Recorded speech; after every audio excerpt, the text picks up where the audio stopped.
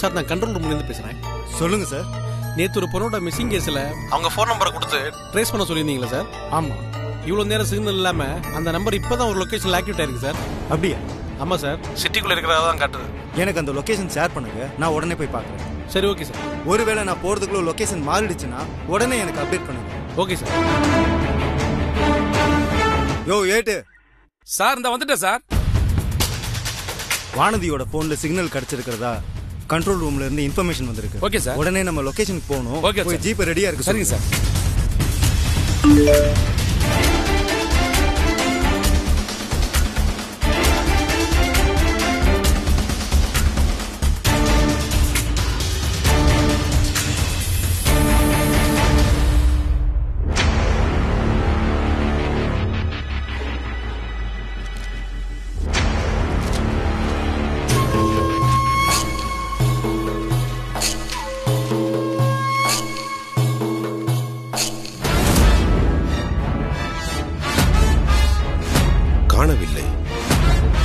வானதியை காணவில்லை.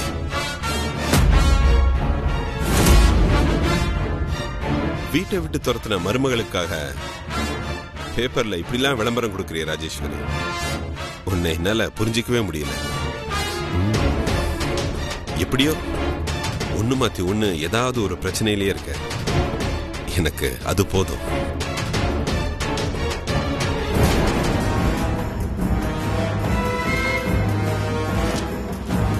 என் பொண்ணு அந்த வீட்டுக்கு மருமகளா வரக்கூடாதுன்னு என்னென்ன திட்டம் போட்டீங்க, அதுக்கெல்லாம் சேர்த்து வச்சுதான் நீ அனுபவிக்க போற வானதி. எங்களை பகைச்சுக்கிட்டு நீ என்ன கெதிக்க ஆளாக போறன்னு பாரு.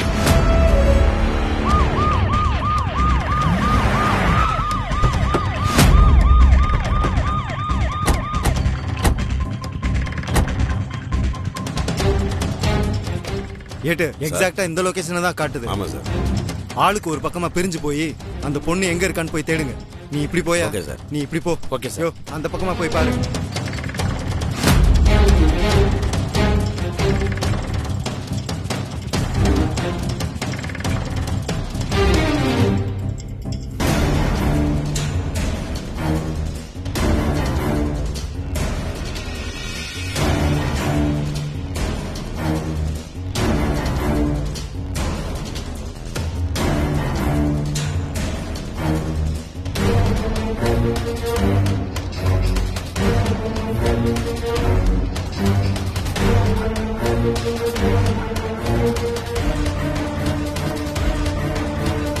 என்னாச்சு சார்?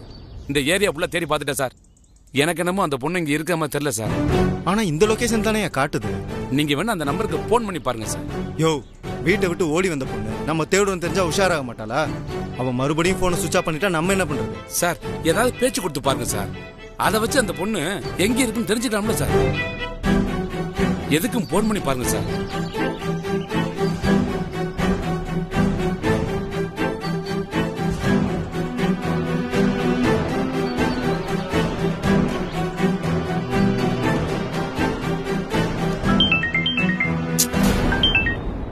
ஹலோ ஹலோ, சொல்லுங்க சார். Auto book பண்ணியிருந்தீங்களா? ஆமா சார், ஆட்டோ தான் புக் பண்ணியிருந்தேன் சார். இப்போ எங்க இருக்கீங்க சார்? இதோ மார்க்கெட்டுக்கு பின்னாடி அன்பு நகர் 10th தெருல நிக்கிறேன் சார். வண்டி நம்பர் நோட் பண்ணிக்கிறீங்களா? TN09 P2827 sir. சார் நீங்க அங்கே இருங்க, ஒரு 5 மினிட்ஸ்ல அங்க வந்துடுறேன். சீக்கிரம் வாங்க சார். சரி சார், ஓகே சார். நீங்க அங்கே இருங்க, ஒரு 5 மினிட்ஸ்ல வந்துடுறேன். ஹலோ சார், உங்க வண்டி நம்பர் என்ன சொன்னீங்க? TN09 TN09 B 28 27.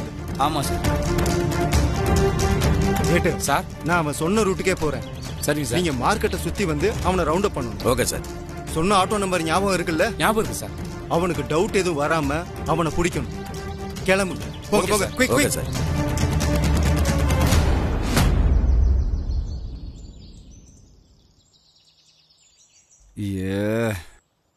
இவனுங்க வேற.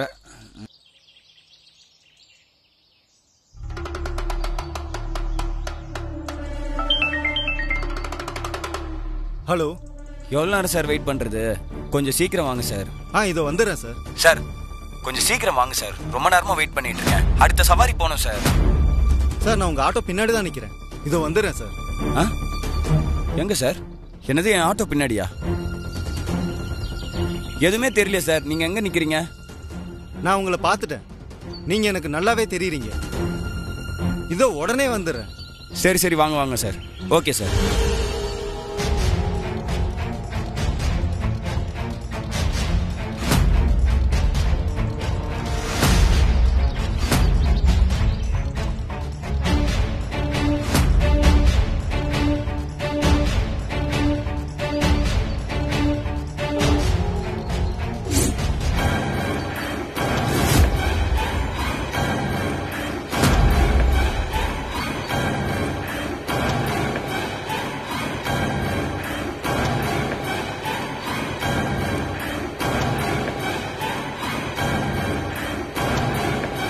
டேய் டேய்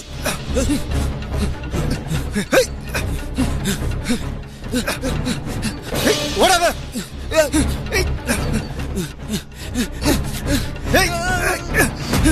டேய் ஓடாதடா நில்லுடா டேய். டேய்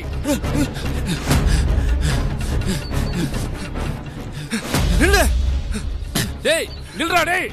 டேய் நில்லுன்னு சொல்றல.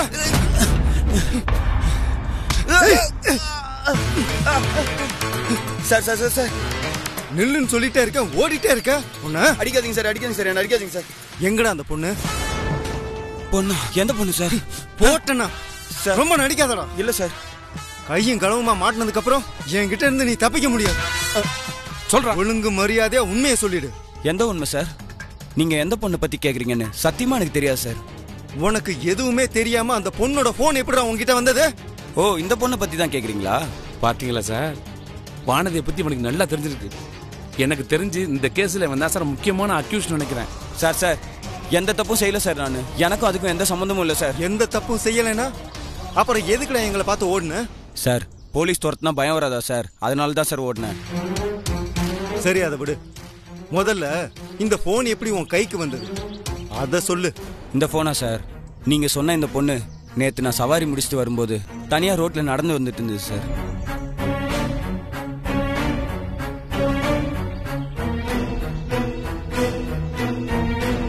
அந்த பொண்ணுக்கு ஆட்டோ ஏதோ தேவைப்படுமோன்னு நினைச்சு நான் கிட்ட போலான்னு நினைச்சப்ப வேகமா இன்னொரு வண்டி அந்த பொண்ணு கிட்ட வந்து நின்னுச்சு சார். இன்னொரு வண்டியா? ஆமா சார்.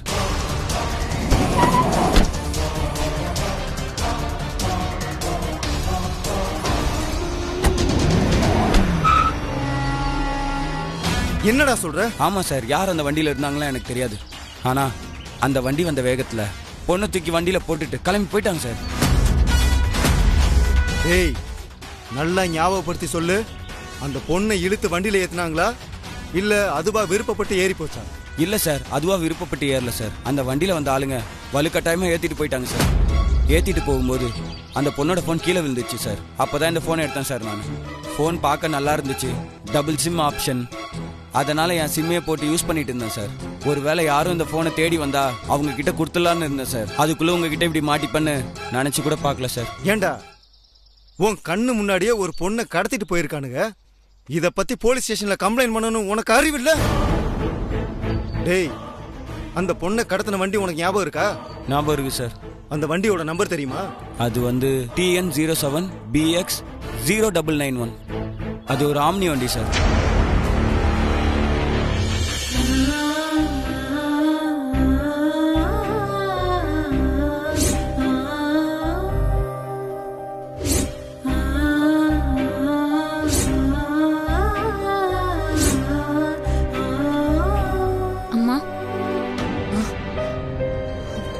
அப்பா உங்களை கூப்பிடுறாங்கம்மா. நீ போ ஸ்வேதா, நான் வரேன். உங்களை பாக்கிறதுக்காக இன்ஸ்பெக்டர் வந்திருக்காரு. ஏதோ ஒரு முக்கியமான விஷயம் பேசணுமா, அதான் அப்பா உடனே வர சொல்றாரு. வானதி சென்னையில் எங்களை விட்டா வேற யாரையும் தெரியாது இன்ஸ்பெக்டர். கல்யாணம் ஆகிற வரைக்கும் அவங்க சொந்த ஊரை விட்டு பெருசா எங்கேயும் வெளியில போனதே இல்லை. அப்படி பாக்குறப்போ அவ இங்கிருந்து கிளம்பி நேரா திருச்சிக்கு தான் போயிருப்பான்னு நினைக்கிறேன். அவ ஆசிரமத்தில் இல்லைன்னா கூட தெரிஞ்சவங்க யார் வீட்லயாவது இருக்கலாம். அதை பத்தி வேணா நீங்க விசாரிச்சு பாருங்க.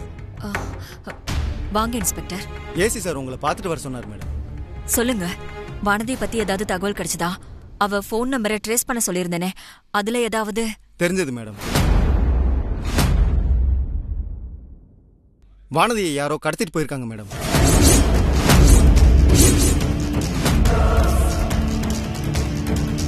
கடத்தி இருக்காங்களா? என்ன என்ன சொல்றீங்க? ஆமா மேடம். இன்னைக்கு கண்ட்ரோல் ரூம்ல இருந்து வானதியோட போன் சிக்னல் ஒரு இடத்துல ஆக்டிவேட் ஆகியிருக்கிறதா எங்களுக்கு இன்ஃபர்மேஷன் வந்தது மேடம். ஆனா போன இடத்துல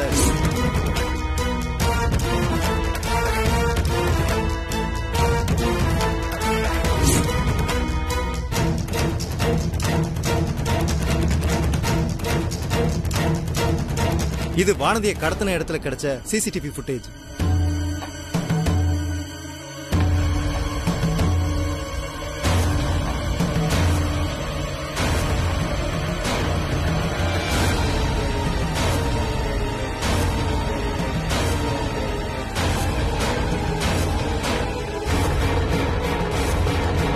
வானதி அப்பா கொடுத்த கம்ப்ளைண்ட்டை வச்சு பார்க்கும்போது வானதி வீட்டை விட்டு கிளம்பி ஒரு அரை மணி நேரத்துக்குள்ளதான் இந்த சம்பவம் நடந்திருக்கு. அந்த கார் நம்பரை வச்சு அது யாருன்னு கண்டுபிடிச்சலாம் தான் நினைச்சோம். ஆனா அதை ட்ரேஸ் பண்ணப்பதான் அது ஒரு ஃபேக்கான ரெஜிஸ்ட்ரேஷன் நம்பர்னு எங்களுக்கு தெரிய வந்தது.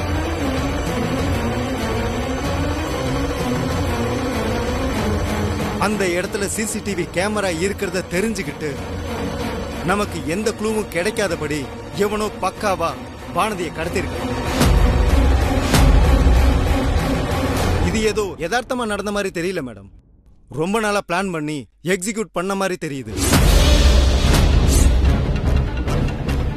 நீங்க சொல்ற மாதிரி இவ்ளோ பிளான் பண்ணி வானதியை கடத்துற அளவுக்கு அவங்களுக்கு என்ன அவசியம் இருக்கு?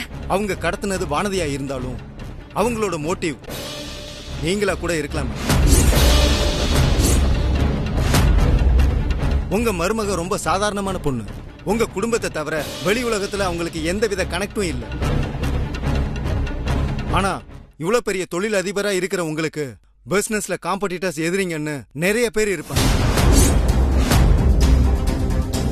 சோ உங்களை த்ரெட்டன் பண்றதுக்கு கூட வானதி அவங்க கடத்திருக்கலாம்னு எனக்கு தோணுது.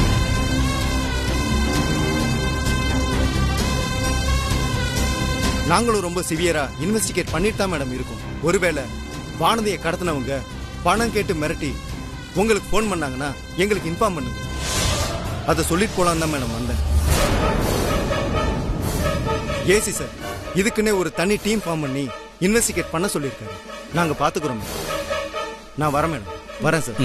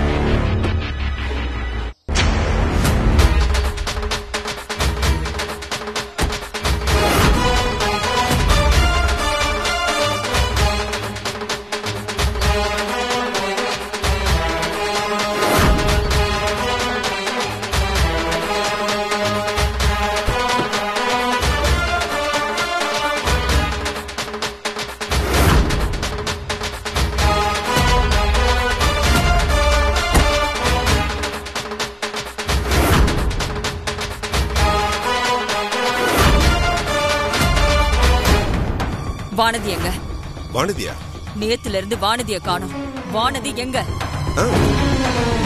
நானும் கேள்விப்பட்டேன். போலீஸ்ல இத பத்தி கம்ப்ளைண்ட் கொடுத்திருக்கீங்களா? அப்படி கம்ப்ளைண்ட் கொடுக்கறதா இருந்தா ஓ மேலதான் கம்ப்ளைண்ட் கொடுக்கணும். என் மேலயா?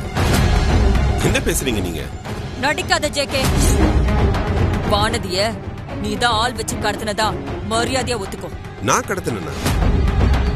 உங்க குடும்ப பிரச்சனையால தான் வானதி வீட்டை விட்டு ஓடி போயிட்டான்னு நான் நினைச்சேன்.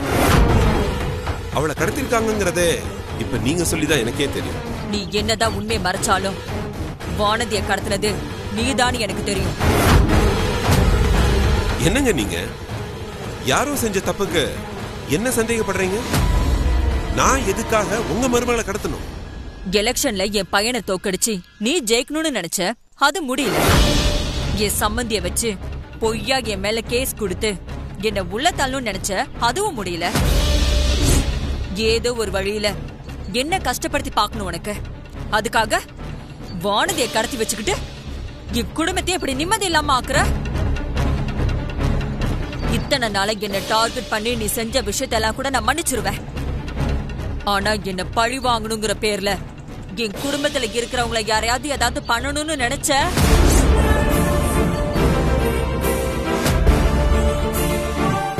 நான் தான் எதுவும் பண்ணலன்னு சொல்றேன். நீங்க திரும்ப திரும்ப அதையே சொல்லிட்டு இருந்தா என்ன அர்த்தம்?